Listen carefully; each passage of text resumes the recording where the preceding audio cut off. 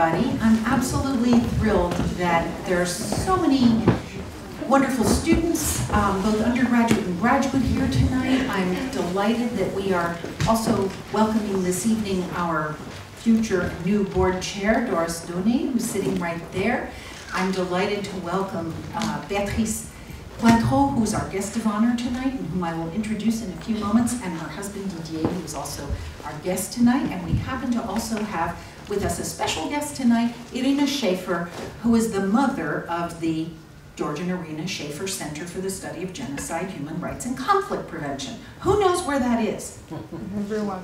Right, good. That's good. That's good. So anyway, we are thrilled to be able to be here tonight to sort of share this very, we hope, kind of informal presentation / conversation, which very quickly will open up to all of you. Feel free to ask any questions. I'm thrilled that there are a lot of male students here who are not scared, and staff members who are not scared away by the title, Women Entrepreneurs, and having it all. This event is co-sponsored by the International Business Administration Department and the President's Office.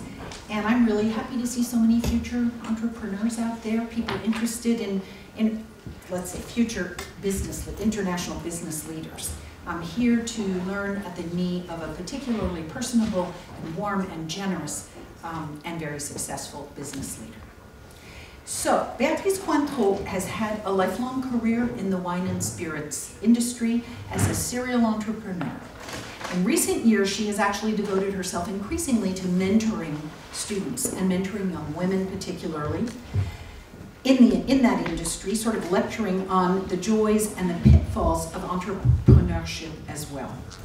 She's a member of YPO, Young Presidents Organization. She served for 25 years as president and CEO of Champagne Gosset and Cognac Frapin, and she was also a longtime former board member and director of the Renaud-Cointreau Group.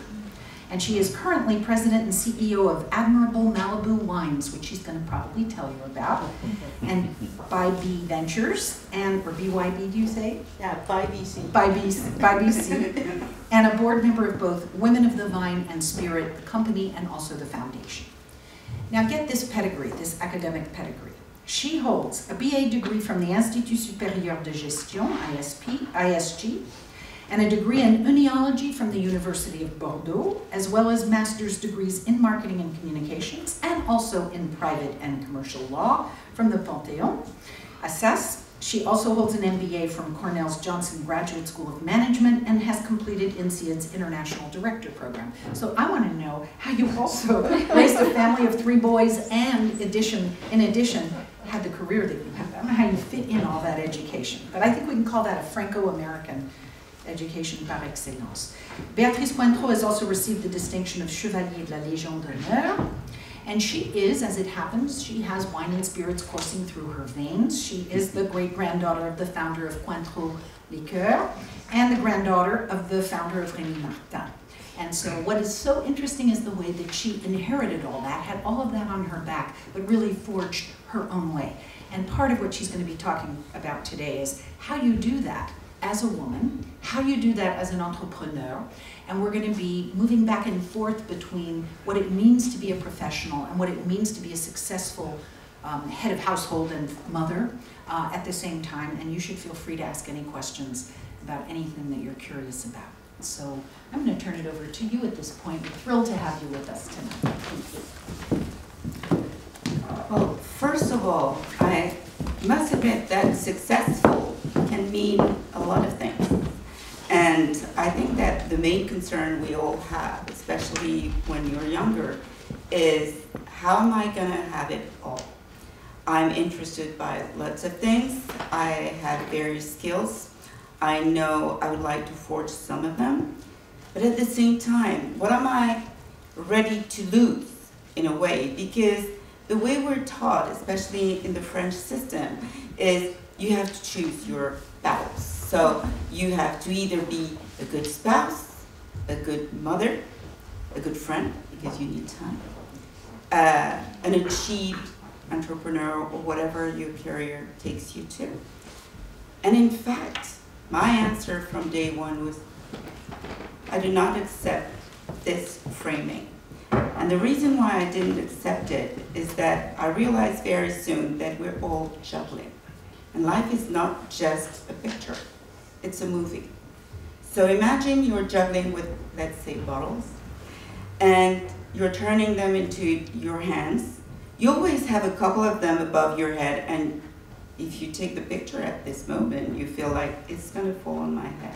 I cannot be all at the same time, a good mom, a good CEO, a good spouse, sorry Didier, but not at the same time. But fortunately, we do not have to be. And it's the same time for men today, because if you look at how the society is designed, we are heading for more work at home.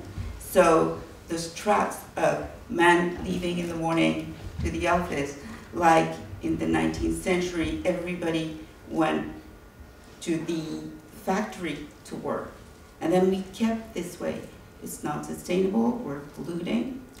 My belief is that, and my view from day one was, we can have it all, but just one step at a time.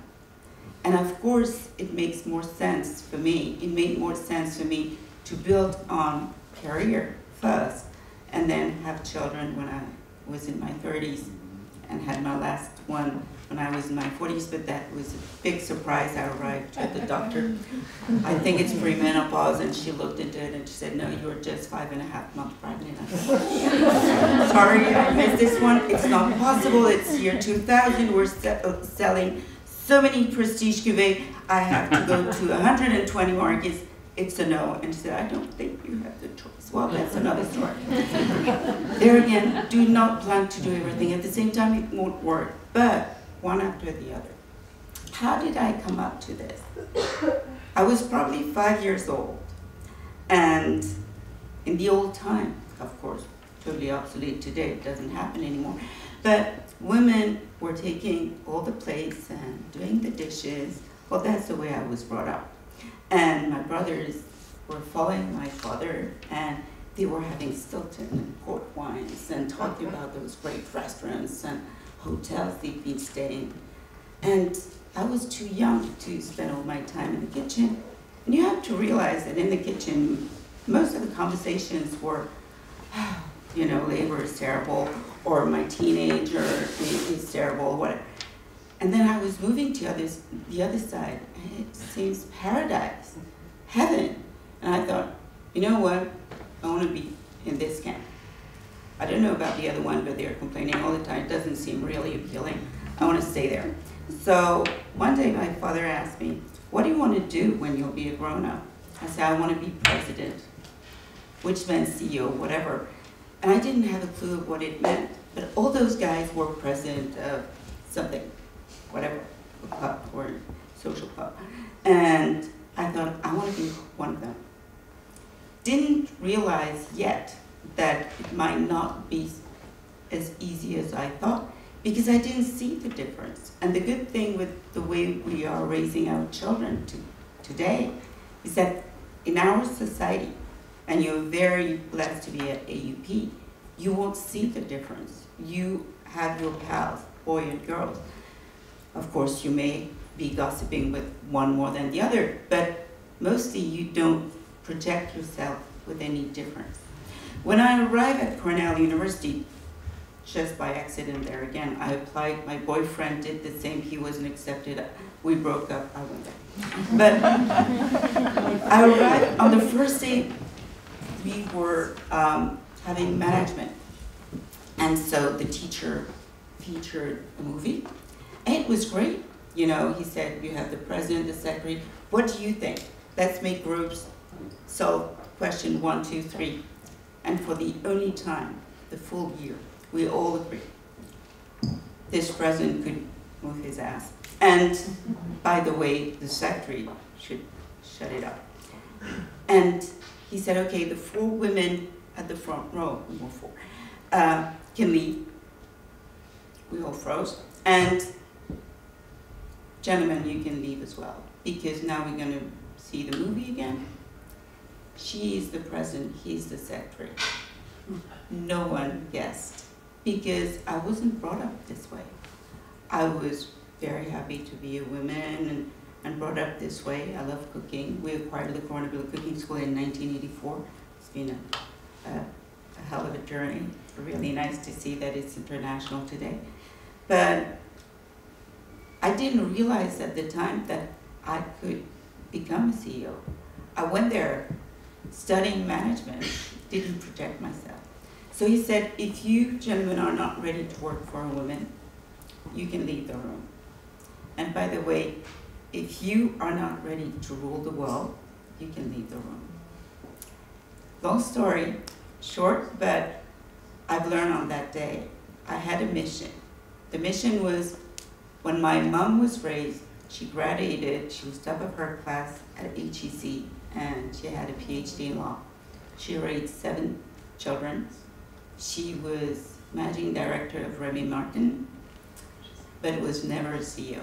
I decided on that day I would be the first female CEO from the family, which family roots goes back to 1270. So I embraced the journey, and of course, well, just by accident there again, I couldn't hear properly when I was a little girl. So I had surgery, but I developed my nose, my palate, because life is resilience and you always compensate. So my father kept asking me to sample the wines, which I hated because of the alcohol, but he always said, you know, you're going to be able to tell me which one I should, you know, serve first and second. And he would give me the key of the cellar, never to his sons, because he knew they would grab the bottles and I would never, because I wasn't interested in it. There again, when you're asked to do something, you want to learn. You don't want to say anything wrong, especially to your father, who you admire. So I went to learn about wine. Whether the whole family mostly was in spirit, what drove me from day one was my nose. So I also studied and graduated at ISIPCA, which is in Versailles, a school, European school created by Jean-Jacques Germain. And that's how I came up creating new product. I was telling you about my mission. Then you set your goals in life. It's very important to set your goals. And they're going to change throughout time because, of course, you're not the same at 20, 30, 40. Today, my main goal is to go sailing with my husband, who's a professional, mostly, whether for decades. He couldn't see me on Friday evening or Saturday because there again, I was giving back, being at the mairie where we were living, or hosting our importers or distributors on a Friday evening because water chateaus were closed on Friday afternoon. And the only way I could lure those people to one day be distributing my product was to host them over a very nice dinner, do what we're doing in certain things, you know, in France, Commanderie de Panthéon du Médoc, and they were so proud. They had the pictures when I was visiting them in one of those 120 markets I opened throughout the years. I wasn't home. So how do you pair those with the fact that you're having a numerous family? Well, you travel with them, and due to, for example, New Year's festival or New Year's, you know, Chinese New Year's, Mooncake Festival, you have to travel when it's the holidays here. So I would take them throughout the world. Today, they graduated in both France and the United States, one in finance, business, New Tech, UCLA. The other one, management. He just graduated from an executive MBA at 28, which is not bad. And the last one is studying business and engineering.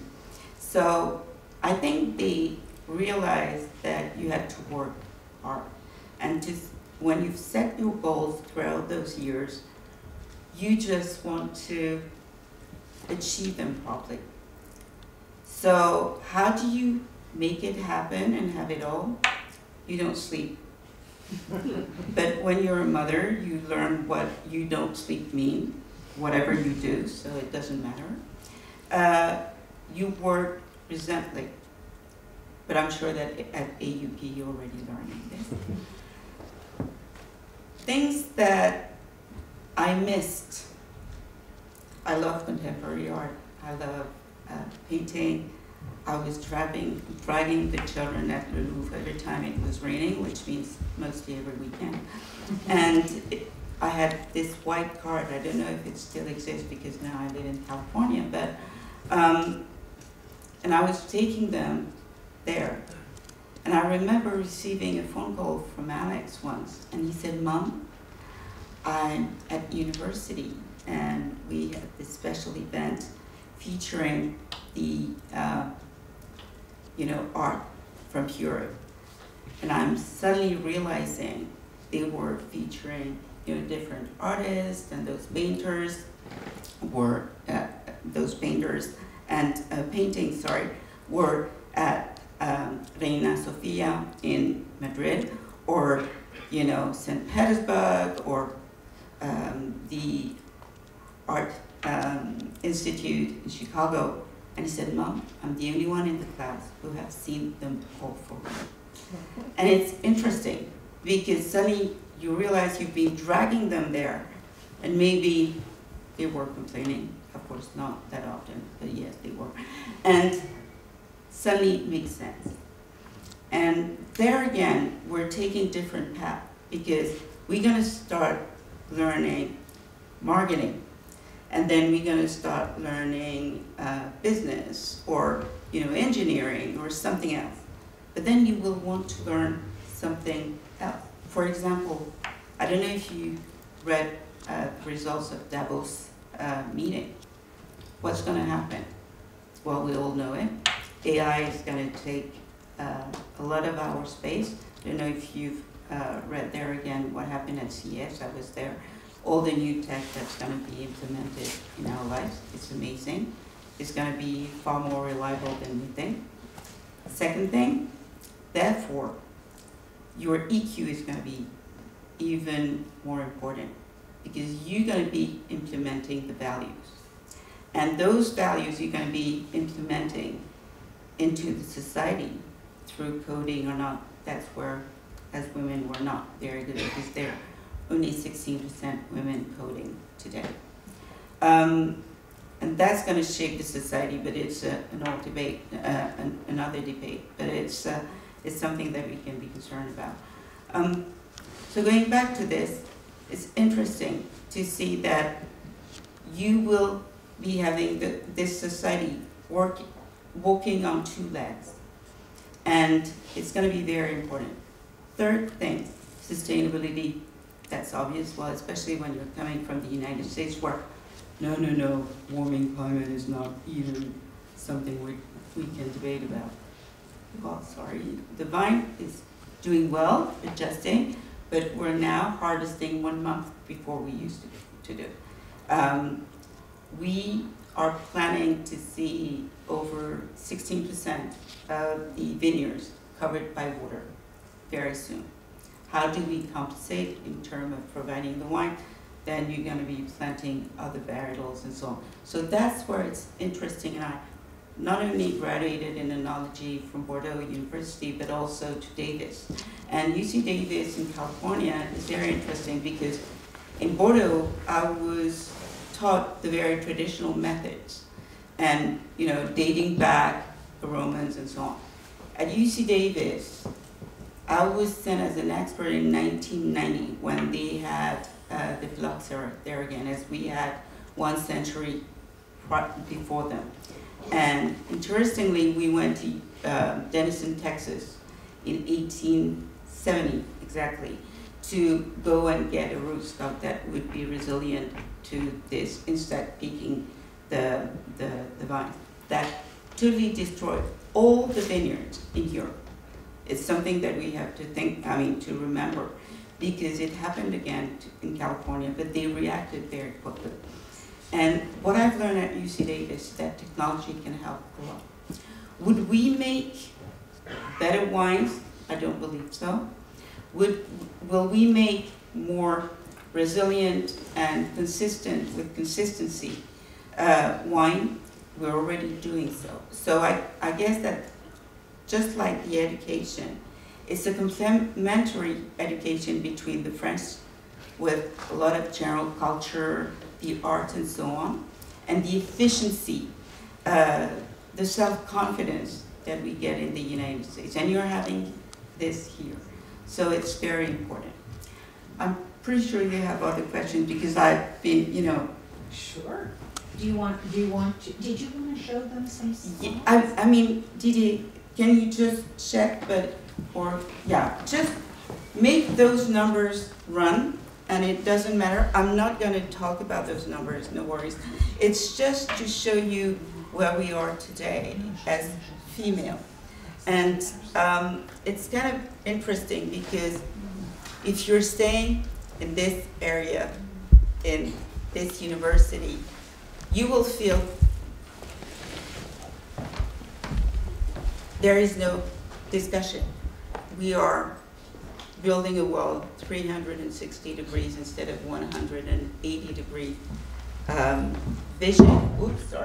vision, because we could say that ruled by only men, it was only 180 degrees vision, and now we're adding officially. You may know that in wine and spirit business, women have been elaborating wine forever. Most of the time, they were only recognized when they were widows. So men would go to war or going export, and they would gather the crop, make the wine, make it age, and then the father, the spouse, the husband would come back. And at the time, you didn't have a washing machine doing the whole work, or the oven, you know, baking everything. And so it's very interesting to realize that they were very happy not only to welcome their husband, but to make sure that he would do his part. And most of the time he was doing the outside part. And that goes back to far ago, because he was the one going outside, you know, trying to find some game and feeding the family while we were staying around to look after the babies in the cave. So mostly it goes back a long time ago. And only if you were a widow in the wine and spirit business, you were allowed and entitled to stay there. Still, I was the first female to become a member at the Wine Academy in France. I was the first female, what we call dignitary, on stage with all those guys. And it's been, the Ordre des Coteaux has been created in 1694. So it goes back a long time ago. They should and they could have named the women far before me. So it's not being feministic or whatever. It's just I was in this industry for more than 20 years, and suddenly they said, yeah, why isn't she, you know, staying with us when we're having all those nice reception and having fun and so on. Also discussing about how much we should pay the kilo of a grape and so on. So they were very important issues discussed around the table. And I would say I was invited to dinner very often, but not to sit at the table very often. I was invited to the party, but not invited to dance very often. It took a long time. Not that I regret it. It probably allowed me to have more time to do other things. And by the way, I wrote 5 books, so yeah, I know how to fill the gaps.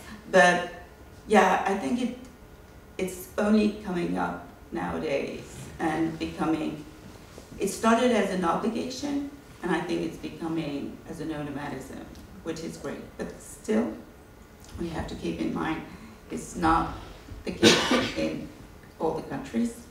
You have to realize in the world, 1 marriage out of 5 is still forced. So some women do not have the freedom to learn, to go to school. Some women do not have the freedom to express themselves. And it's very important for those who have those rights to be able to use it. My mom always reminded me that the right to vote was given in Finland to women in 1911. It only was given in France in 1944. Women were not allowed to have a checkbook by themselves and a bank account until late 1960. So my mom, managing director of Rémy Martin, if she didn't have the authorization of her own, either father or husband, wouldn't have been able to run the company. It's not an easy thing to understand, but when you're raised this way, you suddenly realize it. And for me, raising 3 sons, it's been very important to make them understand they had to be very respectful. And we're joking about it with Nicole, but my second son's spouse, he is doing everything at home right now. She prepared her GMAT last year. She's preparing her exams right now at the university. He's ironing the dresses and everything. No worries. He doesn't see the issue. And to tell you the truth, my husband being a sailor, he's far better at sewing than I am. And just because when you're sailing, sometimes you have cracks and he's very good at it, he's in charge of it. So it's interesting. Except cooking is me, but we have our skills. We should be able to exercise our skills and use them properly instead of doing, okay, you do all this, I do all this. Celeste. Okay, shall we sit down here together? Yeah. And I'm going to ask you some questions and then open it up sort of to the floor. I hope I took out the right paper here.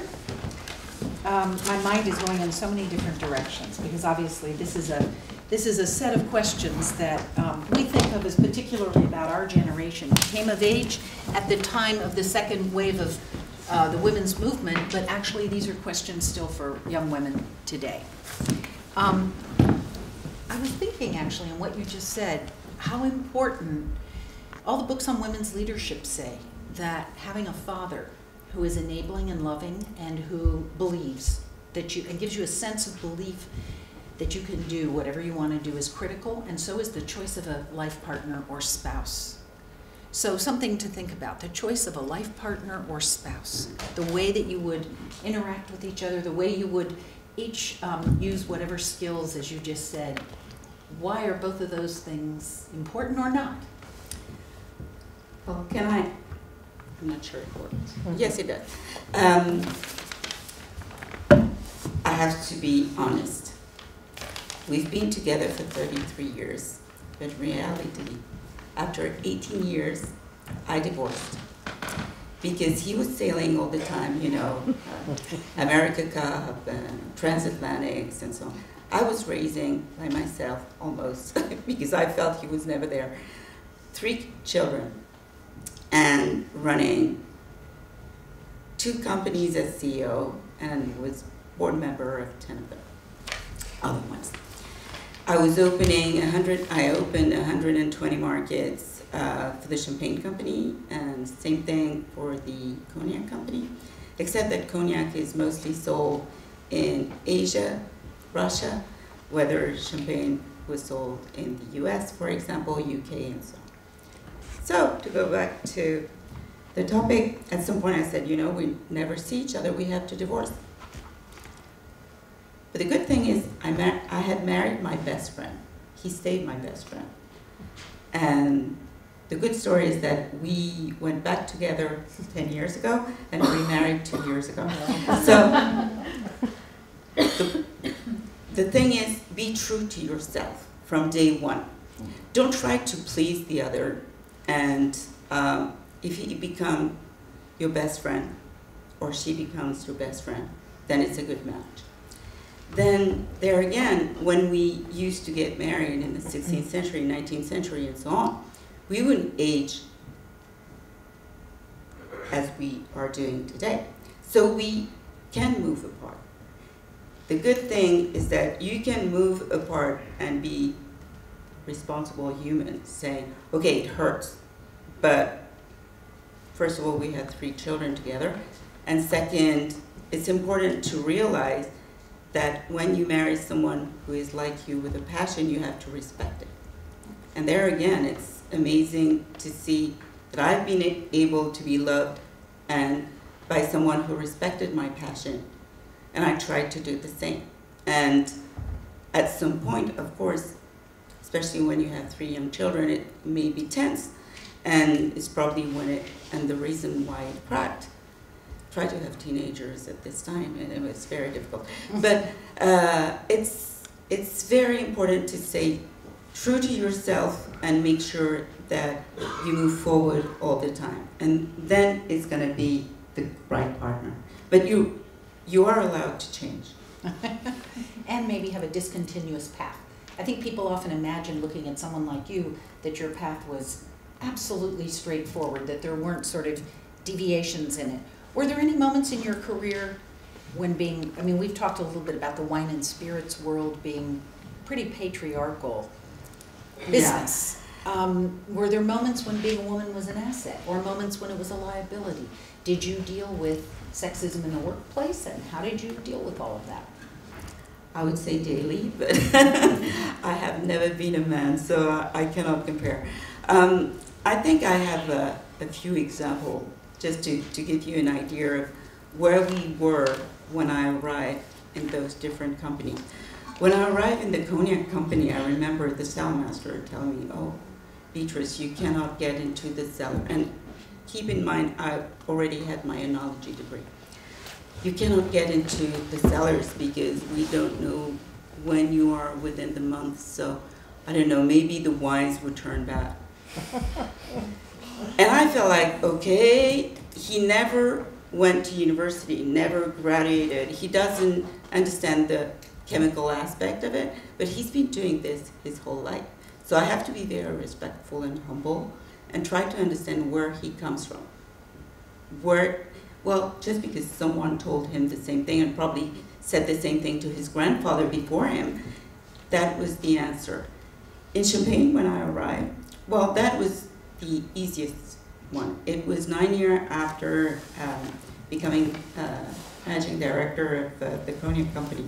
And when they were told I was becoming the CEO of the company, well, the 3 main assets, cellmaster, export manager, and the one in charge of all the French market, 65% of the market, of the turnover at the time, said, "We're quitting." And I said, "Why do you quit?" And said, "We will never work for a woman." So I thought, okay, I don't see how I can project a company. Already, the debt of the company was 4 times the turnover of the company. And reason why they placed the women at the time, at the head of the company. My mom summed it up very easily. She said, "Beatrice, if you succeed, it's because you're your father's daughter. If you fail, it's because you're a woman." That's what they're going to say. So you'd better succeed. Okay? So at this point, I thought, what can I do? I asked those 3 gentlemen to go to Cognac, be spending 48 hours without me with the people I had been working with for 9 years. I say, after that, then let me know what you think about it. And the 3 of them said, okay, they seem to love you, whatever, and we're gonna try. And 15 years after, when I left the company and resigned, they were crying, and they were still there. The reason why I left and sold my shares is that at some point in my life, I faced 3 surgeries and 2 radiotherapies for cancer. Speaking about setback.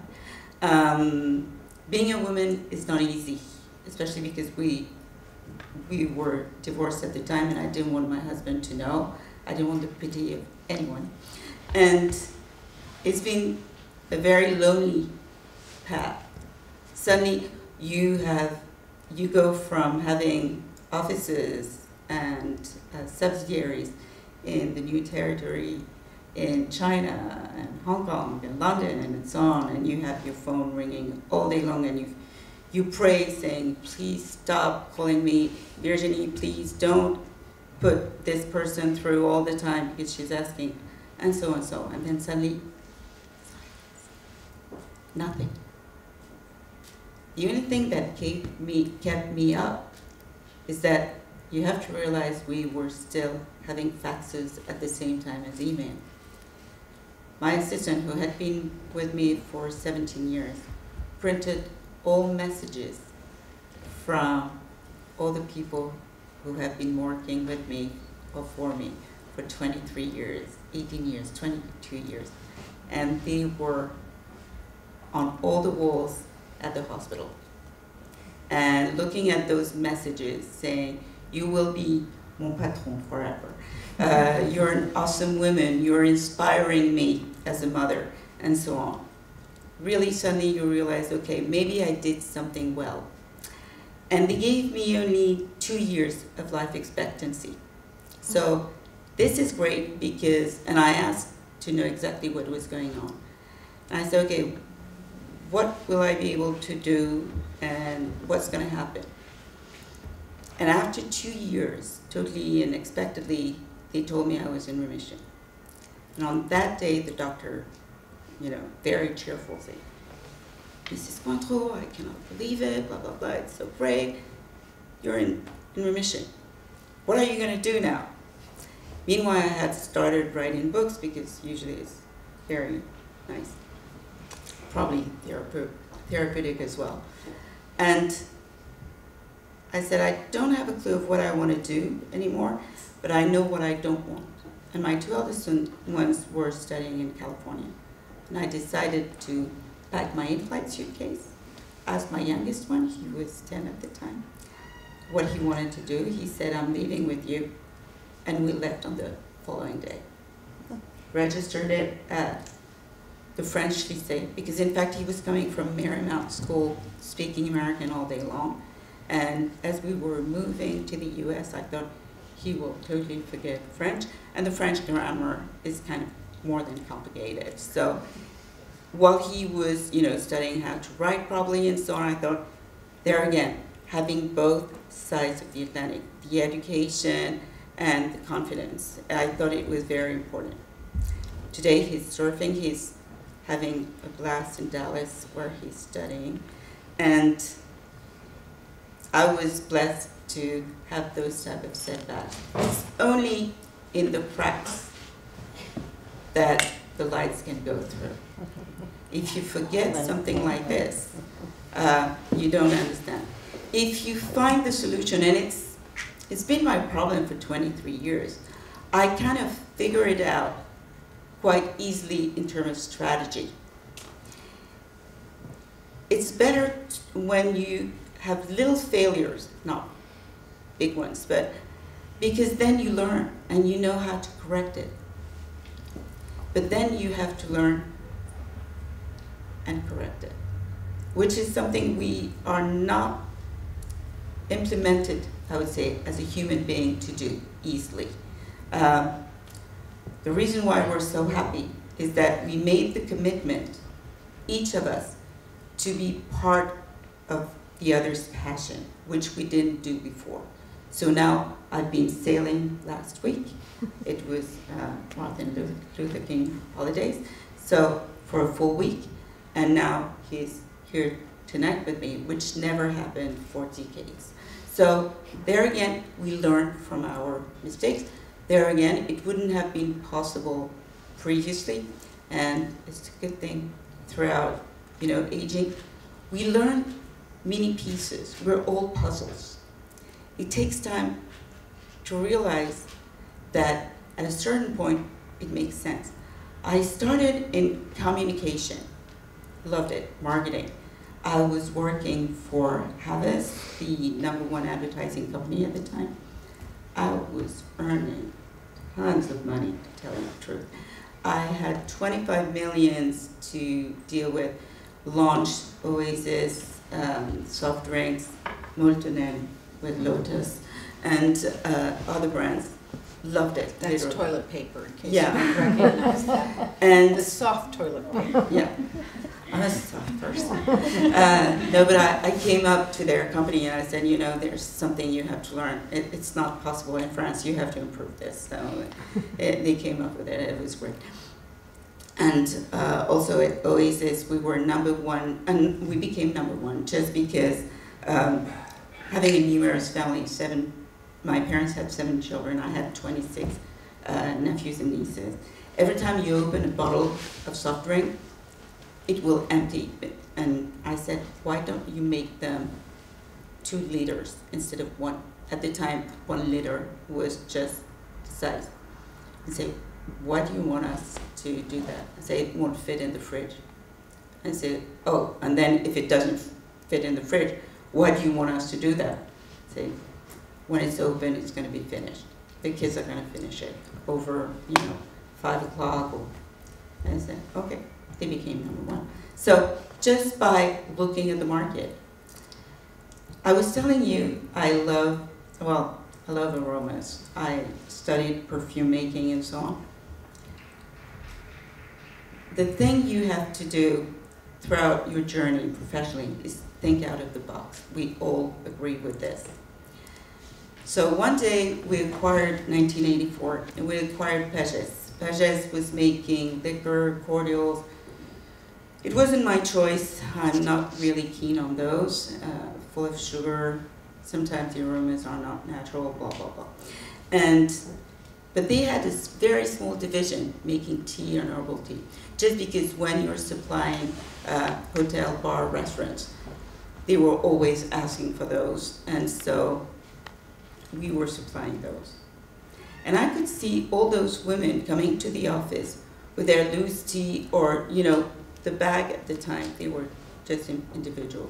And sometimes they would put in a Tupperware, chamomile and black tea and Earl Grey. Everything smelled the same by the end of the week. So I said, I don't get it. Why do you do that? It's something. I said, well, what would you think about?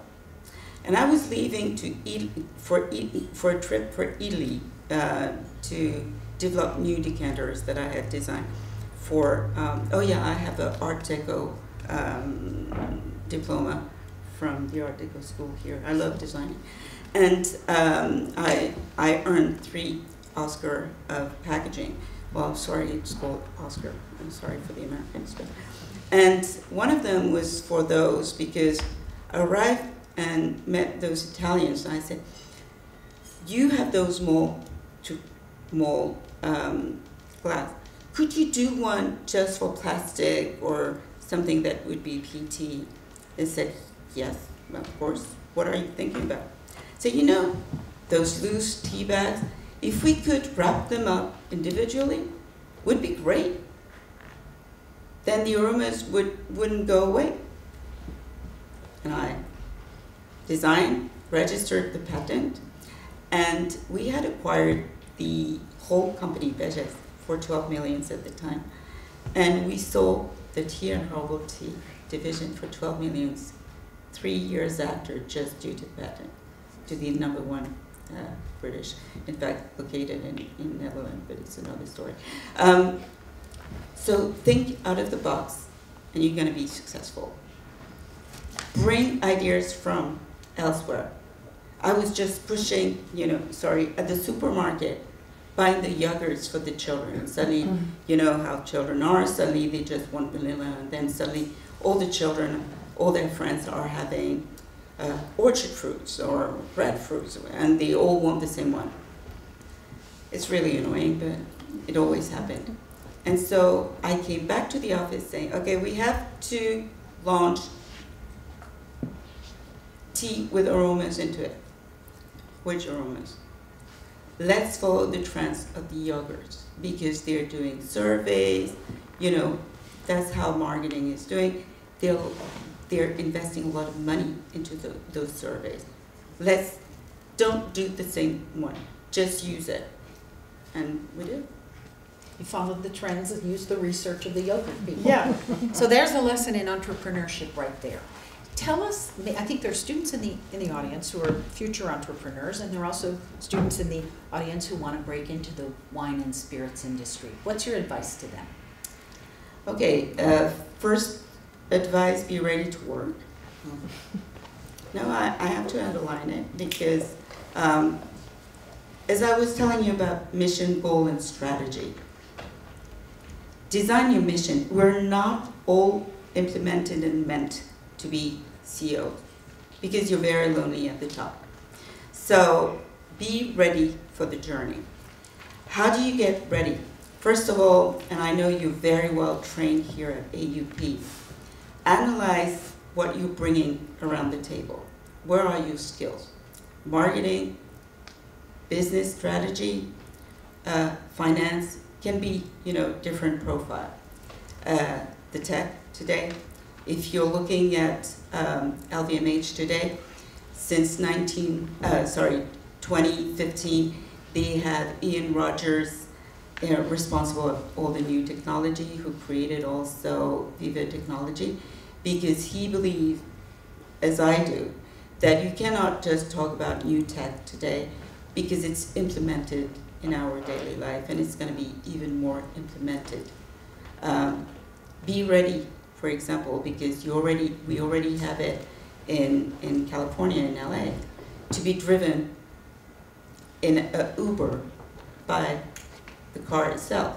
So due to the binding obligation today, you will be sitting, you will still have a driver sitting eventually doing the conversation, but sitting next to the seat, but it's already self-driven. Be ready in 2025 to tick when you're ordering your Uber, do I want a human driver? Or not. Or not. So it's very interesting. I went to CES. We already did this. I have no problem. I don't know if you saw the latest Subaru, the advertising, and I don't like it because it's young women shown on the movie, on the advertising video. But they're saying, okay, we all know our teens, blah, blah, blah, blah, blah, blah. They can be distracted very easily, so, and so are we. So you see just a message popping up on her phone. Just for a sec, she's looking, not reading, but just looking at the lights popping up. And then a truck comes in and the car stops. She didn't see it, the truck doesn't hit her. So the reason why I'm mentioning all this is be ready to think out of the box. I said it before. So analyze what you're bringing in. And third thing is your network is your net worth. So be ready to analyze who you know, who you want to meet with. Try to reach them on LinkedIn. It's easy. A lot of people are ready to answer very easily. Try to understand who could be your mentor, but before reaching the mentor, make sure that you've already analyzed the reason why you're choosing this person and be ready to explain it. Be ready to present, as you're already trained to do here, your goals, why you've chosen this topic or another, eventually where you would love to be trained after. I didn't learn all this and all those universities within 1 year or 2 years or within 10 years. It's something that I built up throughout my needs or the time I had to dedicate to it. Insead was just last year, because every year I'm trying to find a topic where I can be challenged and challenge myself on it. Next year is going to be coding. This year is going to be coding. I know there are 3 languages, so I've got plenty of time, 3 years. But it's interesting. Always challenge yourself, because you will be challenged by others. Don't let them give you the tempo. Make sure you choose it, and do not derive from the mission you have at the beginning. Don't let them drag you to something else. You can try new things, but don't derive to something which is important to you. Be ready, apart from new technology, to implement sustainability everywhere. And it goes from luxury goods to anything on a daily basis. And I was complaining the other day, saying, I do not understand why they did not improve the catamaran just with solar panel to make the engine go. I mean, sailing is one thing, but sometimes, you know, you don't have anything going on. You have solar panel, but they're not fulfilling the engine. No one has been thinking about it. We're talking about sailors. They're linked with the earth, the sea. It's something I don't get. So it should occur to every one of us, whatever we are wearing, whatever. I do not mean you have to wear, you know, something which will be totally sustainable. But there again, for example, when we were going sailing, we would never use something which is not at least 90 to 95% organic, because it has to be done that way. When I arrived in the United States, I didn't know anyone. But the only thing I heard nonstop, because I was coming out from the hospital, is you have to eat or drink organic. I didn't have a clue of what I would be doing. And I thought, okay, I have to reinvest my money in something that never lost money. Real estate, Malibu. Just because Malibu is such a name and never, you know, decreased in terms of prices. And then I started planning Cabernet Sauvignon and already had a little Viognier. Ended up making 7 wines. They're at Nobu, Mama Shelter, and so on, and they're already pre-sold. But it's terrible. You don't change who you are. So even though I went there and said, you know, I'm totally retired, I'm so happy I've aged. I've learned so much. It's enough. I'm just going to be mentoring. And then I met this woman who created Women of the Vine and Spirits. She had lost everything. And it was 2014. That's when I really obtained, and it was great. Malibu was just known for its, well, mostly famous people, rich and famous people over there. And we obtained the AVA, the official wine appellation, on August 18, 2014. And they didn't have a clue AVAs existed. And I explained to the city it would allow, you know, everything to be sustainable, and we would train the people around to be sustainable, only using seaweed products and so on. So of course, my property served as the testimonial, the sample. Everything is organic, dry farming, and so on, and we had an amazing time doing it.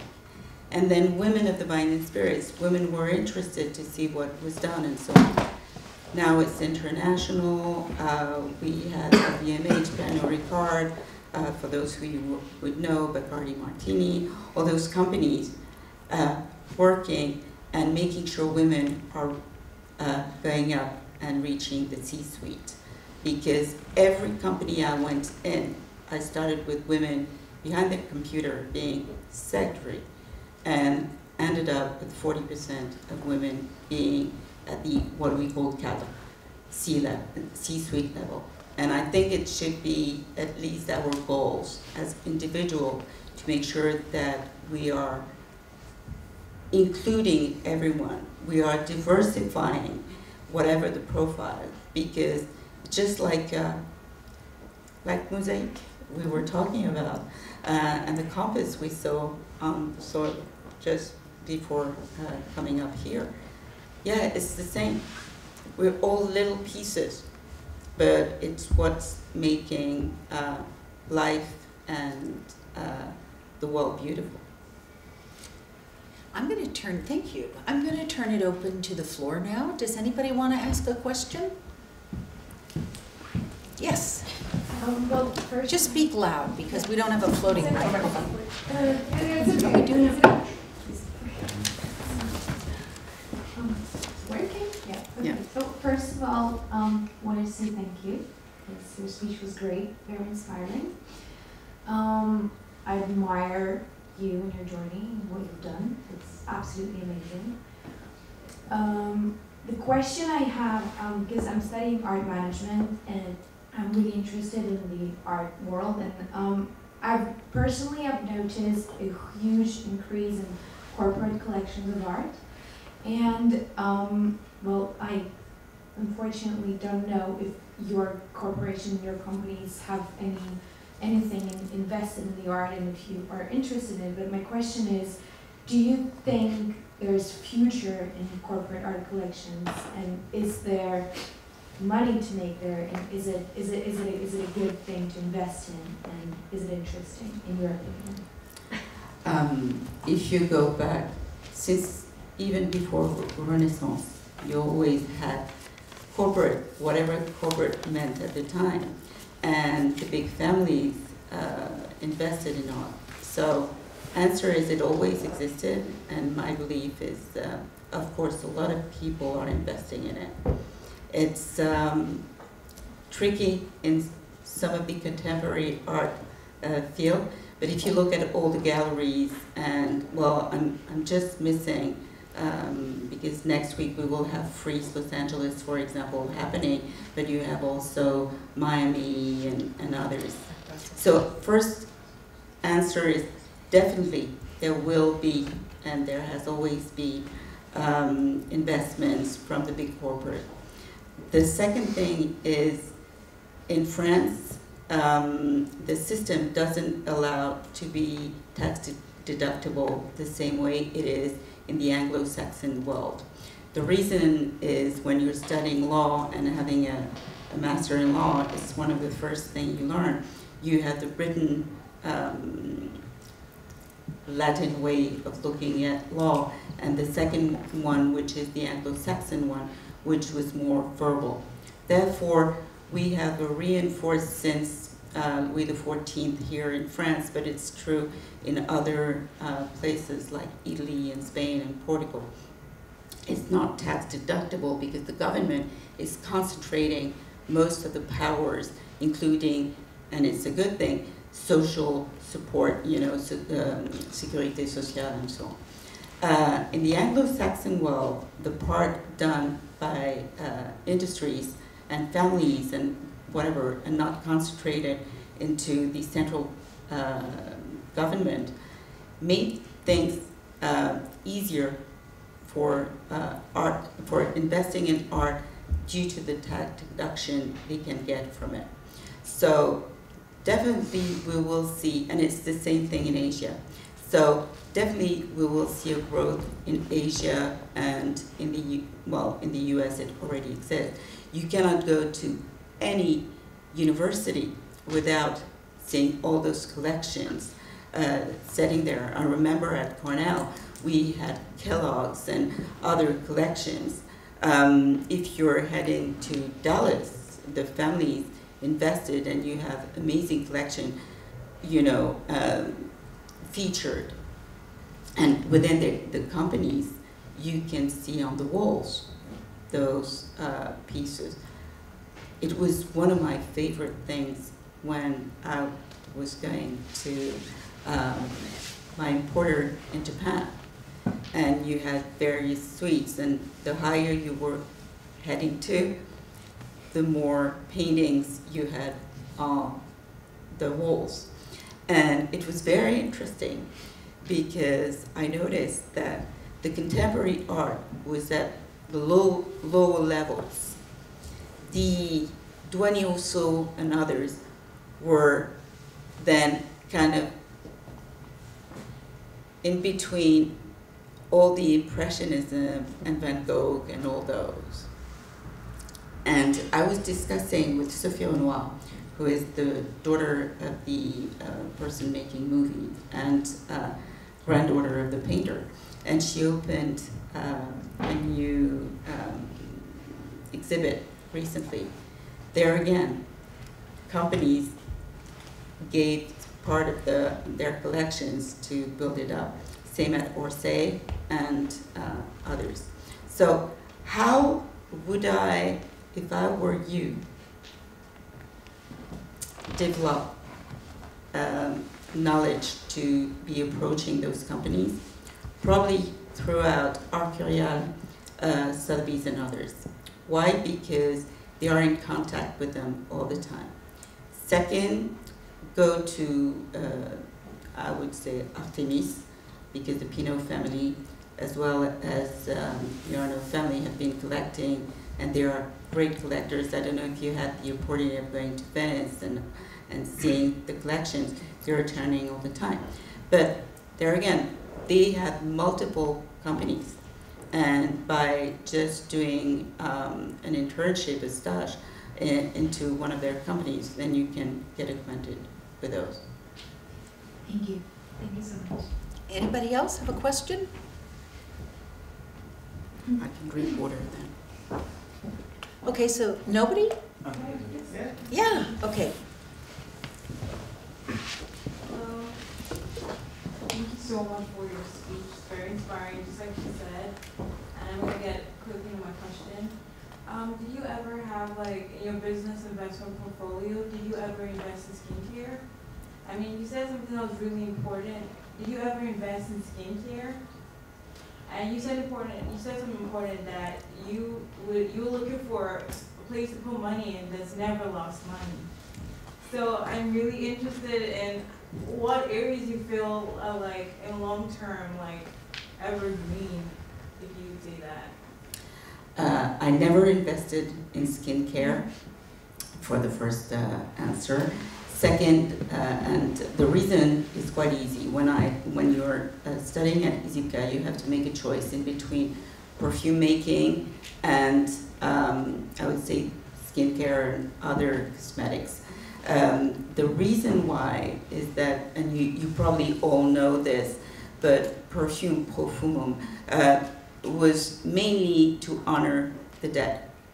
And what happens is that they were trying to capture the different aromatic notes, and to do so you have two ways. The first one is to put petals or herbs in contact with grease. At the time they were using grease from beef, sorry. But then of course it became a little more neutral and others. So you place the petals on the grease, and then you filter them, and then you will get something with aromatic notes. You probably read in different books, it's called concrète, not concrete, but concrète, and it just meant that it's a paste made out of this grease with those aromatic notes into it.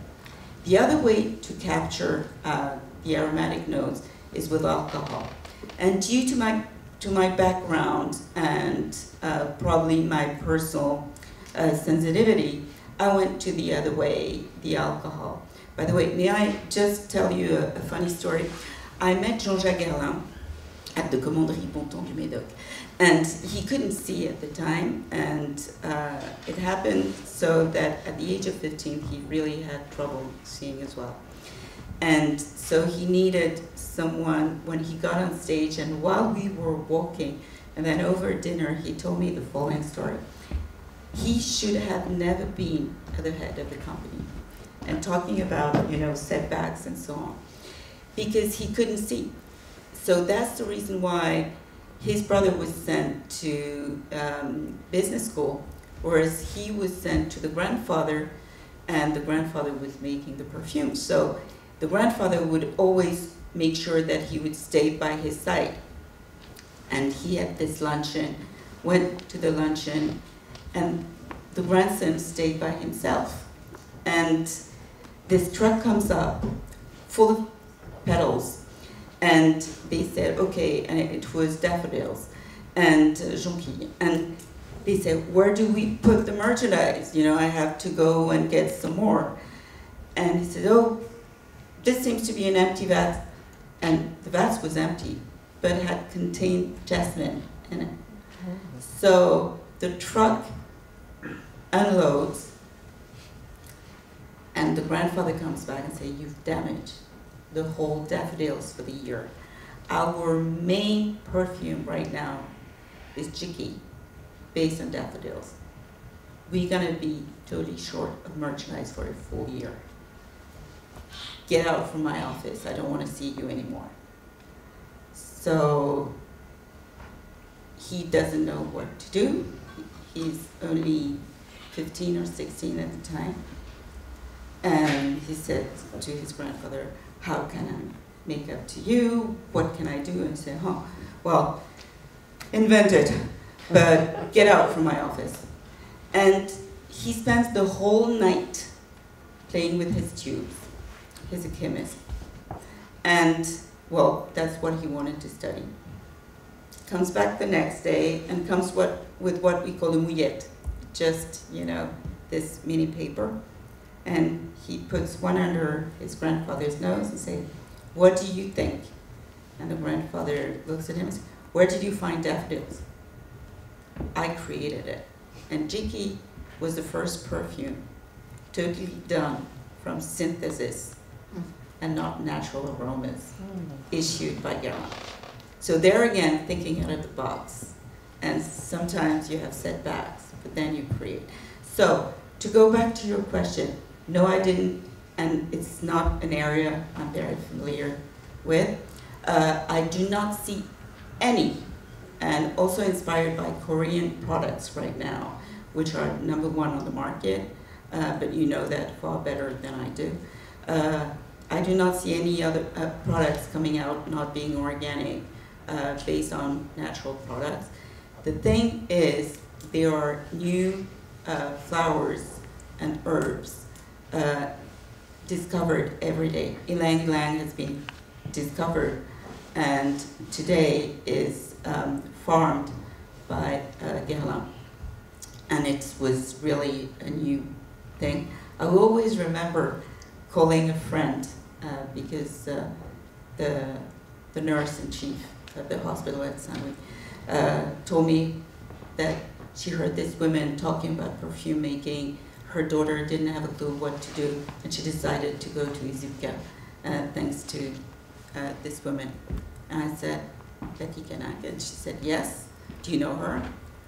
Wait, you're gonna tell her yourself. So I called Betty, who answers, and I say, you know, I have to pass on someone who'd like to say thank you. You've changed life, and the fact that you're working at the hospital is amazing. Thank you so much. And she says, do you know where you're calling me? And I said, no. I'm in India. I just discovered a new flower, a new fragrance. So it can still happen. So next thing, if you can come up with new formulas, and it's going to be developed. Last thing, they have to implement, I believe, new improvement for anti-aging, whatever. Not that it's my topic, but I do believe that prevention from your age is going to allow beautiful women to age beautifully and gracefully. And not only women, I'm very happy to see that men are taking care of their skin today.